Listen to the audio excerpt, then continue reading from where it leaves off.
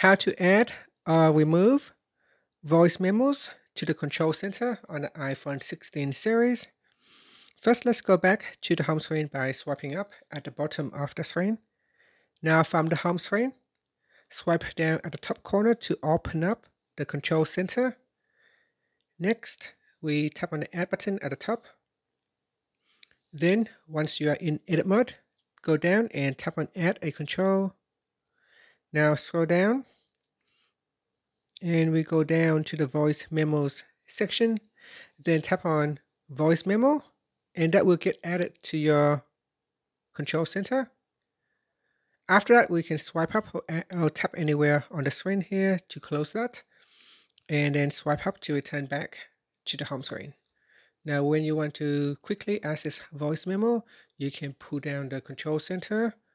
Then we tap on the voice memo to start the voice memo recording.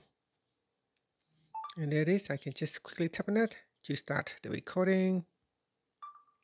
So no messing around, just tap on that shortcut and your voice memo will start to record immediately. And that's it. Thank you for watching this video. Please like and subscribe to my channel for more videos.